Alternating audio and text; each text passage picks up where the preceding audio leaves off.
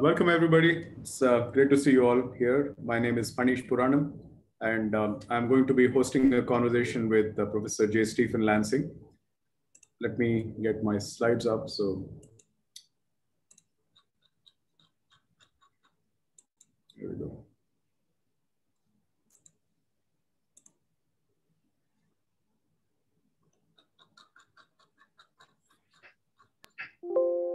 Okay.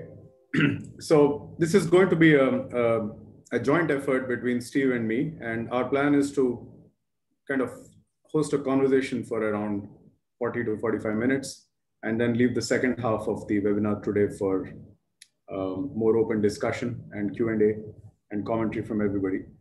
The broad theme of what we want to talk about is to examine how self-organization works using the detailed lessons from Bali that comes from Steve's extensive work as an anthropologist, as a mathematical anthropologist, I should say. And we're very honored that Steve is currently a distinguished visitor at the Hoffman Center at INSEAD. And it's been, unfortunately, more of a virtual visit than a real life one, given the exigencies of the last year. But despite that, we did manage to get him to teach a PhD class to our students. And we also managed to put this case together, which is what I'm going to draw on for the first part of the webinar. Those interested in getting a copy of the case, Ruchika, maybe you could put a link on it in the chat. It should have been there in the registration for the webinar, but if you haven't seen it, it's easily obtained. So self-organization means different things to different people. At a very abstract level, I think we can think about self-organization as a system or a process that creates global order without global coordination. So you see a global pattern, but what you don't see is some kind of a centralized force that creates that global pattern. And that's obviously the metaphor aiming to be conveyed in the picture of the birds on the left. But in some sense, that's also these four mathematicians or the five mathematicians on their different parts of the whiteboard trying to do their math without necessarily a central coordinating force, still in aggregate producing some brilliant insight. Right? That's kind of the basic idea. So self-organization is a topic of great interest in physics, in ecology, in organizational science, of course. But what has any of that got to do with Bali or the water temples of Bali? So that's really going to be the first 10 to 15 minutes of the webinar today. I'm going to walk you through the essence of what's in the INSEAD case we produced. If this was an INSEAD classroom, I would begin by cold calling people on the hope that they've actually read the case. That might be an ambitious hope in this context. So I'm going to actually tell you the story. I won't tell it very well because I wasn't the one who discovered it, but I want to give you enough of a setup so that once we open it up to Steve, you have sufficient common ground to keep your questions anchored in a frame that's mutually intelligible. So the details are in this case. And the history of this case actually goes back a fairly long time. So we're talking about 1970s in Indonesia. And the initial premise of the story is the Asian Development Bank, very worthy institution, wants to try and boost rice production in Indonesia. And to boost rice production, you've got to first understand what the local practices are, and then, of course, offer improvements on them. And when their experts went into Bali in particular, which is one of the part of the rice bowl of Indonesia, they found a literally bewildering mosaic of local practices. So a very strange set of customs and traditions surrounded the way that rice was planted. So what do I mean by these bewildering mosaic of practices? So first of all, there's a heavy emphasis on synchronized planting. Okay, so there are particular times which you would expect is normal for agriculture, but then there's a ritualized element to this synchronization. And I don't know if you can see this, for instance, but if you look closely, what's written here about the scheduling picture here are the words singing to the baby rice. Right? Now, the words singing to the baby rice are not likely to immediately, appeal to the Asian Development Bank consultants as an indicator of some scientific rigorous best practice. But that's what was going on. So there were these scheduling processes to make sure people were aligned. And these were connected to particular times of the religious calendar, were connected to particular rituals associated with the local practices. And that was kind of the first element of this strange mosaic of rice agriculture in Indonesia. Another was the fact that these traditions and rituals seem to be strongly connected to a network of water temples. So these are temples, but they're not located randomly. They're placed in particular locations which are catchment areas. And in those catchment areas, they are near the sources of water in this particular catchment area. And you can see here the topography of the landmass, and the location of the temples kind of tracks where the rivers originate and flow. So that's interesting. There are these temples which seem to be important. There's this scheduling of rice planting, which also seems to be super important. It has these strange practices like singing to the rice and looking at a particular calendar perhaps, but fine. And then there's a third element in this system, which are these gatherings called the subak gatherings. So subak is actually an aggregation of farmers. It's kind of a self-governing community and which meets in these water temples, typically in the courtyards of the temples. And what you see here is a meeting in a subak courtyard in progress, which is trying to work out the scheduling and agreeing on exactly when to plant, right, among the various farmers in that particular catchment area.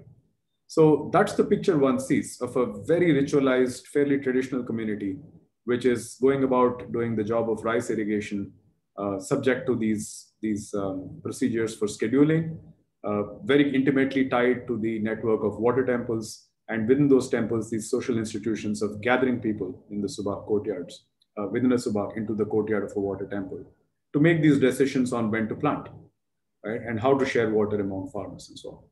So if you're a young economist or an engineer or a scientist, right, and you get parachuted into this situation, you can guess what your immediate knee-jerk reaction is likely to be, which is, let's get rid of this and let's improve stuff. Okay. So roughly speaking, that's what happens.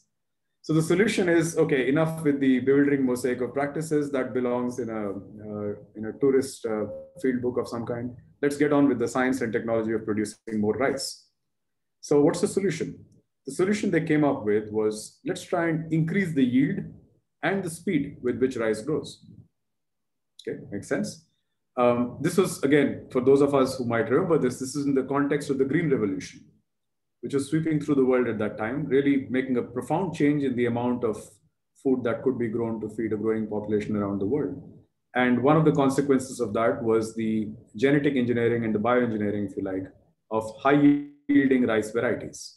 So the first thing they suggested was, instead of the traditional Balinese rice variety, let's plant these high-yielding rice varieties. Okay. The next thing they said was, why stop at one planting? Let's do multiple plantings, right? Because these can grow relatively fast. And if you speed up the planting, you can obviously increase the yield. And to stimulate that, let's actually create some prizes for the best harvest. So turn this into a competitive game where farmers are outcompeting each other really to produce. So it's almost like a microcosmic view of the capitalist ideal brought to land on this very ritualized traditional society, saying, forget about the temples, the subak gatherings, and the singing to the baby rice. Let's plant as much rice as we can. And the one who produces the biggest harvest gets a prize.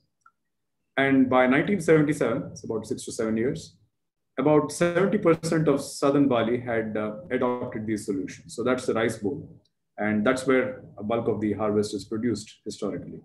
And this practice had now become rampant. The new practice is suggested by the Asian Development Bank.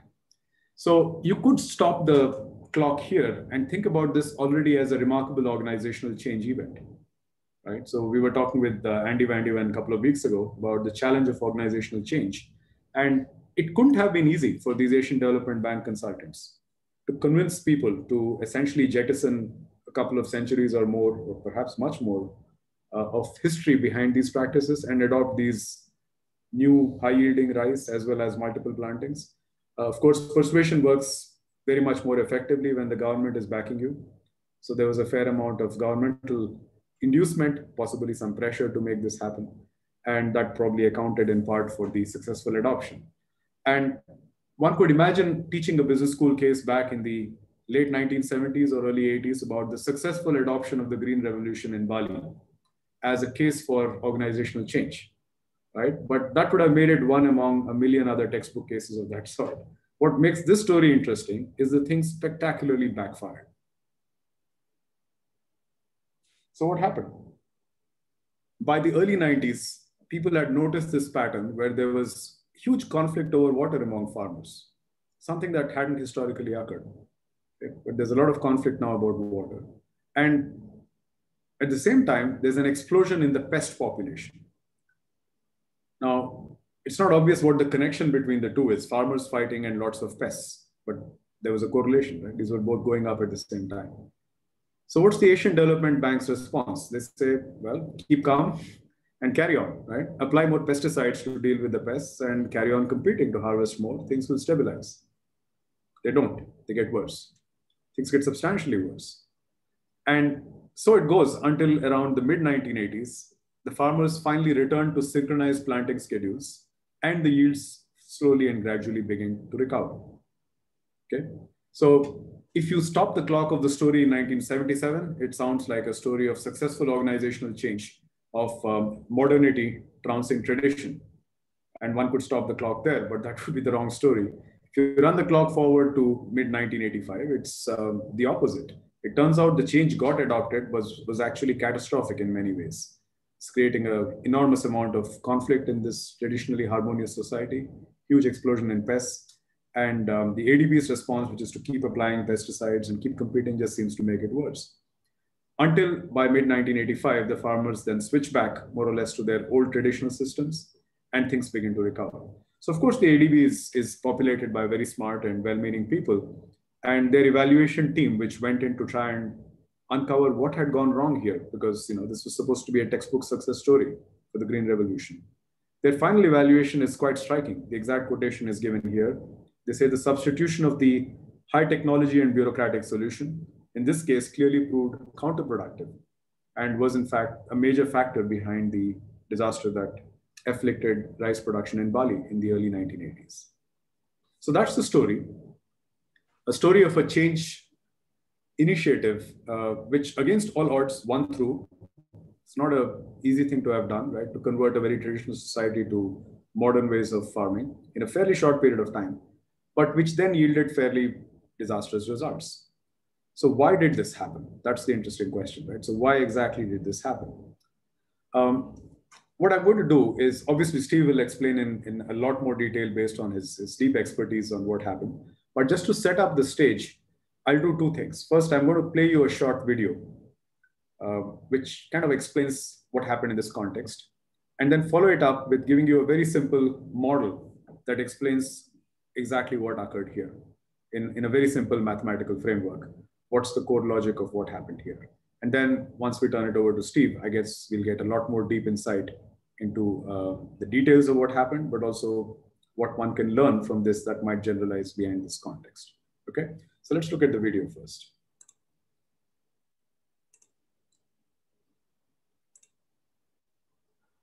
In 1975-76, the Green Revolution had just begun. The Green Revolution means the introduction of Western farming techniques. Okay. Basically, it's high-yielding plants that are designed to grow quickly, along with chemical fertilizers and pesticides. So this came as a package to the Balinese farmers. The farmers were told, in the interests of national development, take this new rice and plant just as fast as you can. If you can get 3 crops a year, great. Some of the old people said, well, the trouble with that is, according to our traditional system, we schedule, we carefully time when the water goes into the fields and when it doesn't, and there are reasons for that. After a couple of years of bumper harvests, those reasons started to become clear.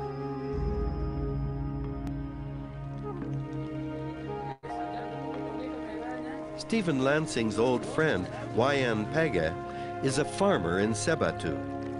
He remembers what it was like 20 years ago when the pests began to appear. Waktu sekitar tahun 80-an tuh udah diulang lagi. The Green Revolution remedy for pests was pesticides. It's not just that the farmers were advised to use pesticides, they were forced to use pesticides. They would be punished by the government if they didn't, because the government would say, if anybody doesn't use pesticides immediately, as soon as any sign of pests appear, then the pests will spread to other fields. So within a year or two, even the farmers, pumping these pesticides into their fields couldn't kill all the pests. The government then began to fly the island, dropping pesticides from airplanes, and they succeeded in killing damn near everything. Itu kepercayaan tetap kepada fungsinya kepada Sang Pencipta, karena segala yang hidup itu ditentukan oleh Sang Pencipta. He says that everything is made by a creator, and so by disturbing anything, by killing anything, you're disturbing part of the creation. So you need to pay attention to the whole picture. Essentially saying you have to pay attention to the whole picture. Wow. Yeah. Wow. And that, Stephen told me, was the role of the water temple. Looking at the whole picture, applying wisdom accumulated over centuries.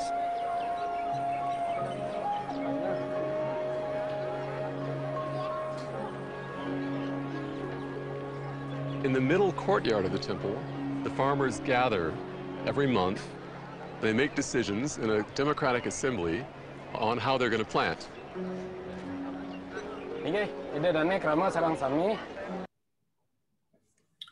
All right, so hopefully that gave you some sense of what happened here, and to give you a different perspective on exactly what was underlying the traditional system and why the disruption created by the Asian Development Bank was so catastrophic. One might use a very simple game theoretic formulation. Okay, so for those familiar with game theory, this is straightforward. If you're seeing it for the first time, this is not very complicated. All we're doing is writing down the payoffs for a simple system with just two farmers, an upstream and a downstream farmer. Okay, so the upstream farmer is going to be subscripted by U, that's upstream, and D for downstream. Okay, and they're choosing between one of two planting dates. So they could plant on date A or they could plant on date B. And obviously both upstream and downstream farmers have these choices. Now, let's step back for a second and think about what's the biology or the physics of the problem. So the biology is very simple. Rice requires water. Okay, and if you plant at the same time and there isn't enough water, we will be in conflict. So we need to find some way to share water. If we can't share water, we can't really plant. Okay, and of course the upstream player has an advantage because the water comes to them first. So if they hold all the water, then the downstream player gets no water. The downstream player suffers. The downstream farmer is going to get a bad outcome. So this idea is captured by writing down two numbers in each of these cells. So the first number is the payoff to the upstream player, the row player. So the ones, the 1 minus rho, this funny figure is rho, that's delta, 1 minus rho and 1. These are the payoffs to the upstream player. And the downstream player is getting a payoff which is written in the second set of numbers in these cells. Okay. Now, what's happening here is as follows. Suppose they both agree to plant on day A. So this is the A schedule, right? Let's say we plant in January. I'm not sure January is the right planting time. Probably it isn't, but just as an example. So let's say A stands for January, they plant in January. So what happens is the upstream guy gets a payoff of 1, let's say, and the downstream guy gets a payoff of 1 minus delta. Okay, delta is some number between 0 and 1. So why is that? Well, because the downstream person gets less water. And the same would happen if they both planted on calendar date B. So let's say B is March. So if they both planted in January, the upstream guy wins, downstream guy loses. They both plant in March, same thing happens. Upstream guy wins, downstream guy loses. So there's really no incentive for the downstream player to agree to plant at the same time as the upstream player. There's no incentive to schedule, right? But here's what happens. The water is only one part of the biology of the problem. The other is the pests. Okay. And here we get into some intricacies about why this is the case. But if you plant at the same time, okay, if you plant at the same time, if you plant at different times, what happens is both farmers end up suffering the effect of the pest. The reason being, if you stagger the planting, the pests essentially first feast on your plot of land. And then when they move on to the next plot of land, as the next farmer starts their irrigation schedule. So they have like enough resources to survive over a very long period of time. Whereas if you completely synchronized your planting, they would have some resources to feast on for a while and then they would die. Okay. But if you spread out the planting season, these pests will simply move from field to field and continue to inflict damage on all the farmers. So in some very beautiful sense, the pests are the real heroes of the story. Because what happens with the presence of the pests is essentially it gives a downstream farmer some leverage over the upstream farmer. Because the downstream farmer can then say, look, I don't want to plant in schedule with you, okay? Because if I do that, I don't need enough water, all right? But my threat to you is by not coordinating my planting with you, effectively what can happen is I can unleash the pests on both of us. All right. So now you can just see that depending on the value of the delta and the rho, you can get outcomes where it's actually in the interest of both farmers to plant at the same time. And you can also get outcomes depending on the relative values of the two where it's not. So just to give you some numerical examples to make that point, at the top here is a case where the water losses are larger than the pest losses. So this is a case where delta is greater than rho. Okay. And here you can see there's no collaboration. Because let's say the upstream guy wants to be here. So given that the upstream guy is going to pick this, the downstream guy would actually be happier picking B because 0.9 is bigger than 0.7, right? So no coordination, they can't schedule. And the same thing happens if the upstream guy wants to pick the B schedule. So he wants to pick the B schedule, which gives him a good payoff. But the downstream guy would rather now pick the A schedule because that gives him a better payoff. However, if the water losses are actually less than the pest losses, and that's why I said the pests are the real heroes of the story. Because the pest losses are so significant, effectively you get collaboration. The goddess smiles. Okay. So effectively, both of them can agree on either planting here or they can agree on planting here. So what was going on in the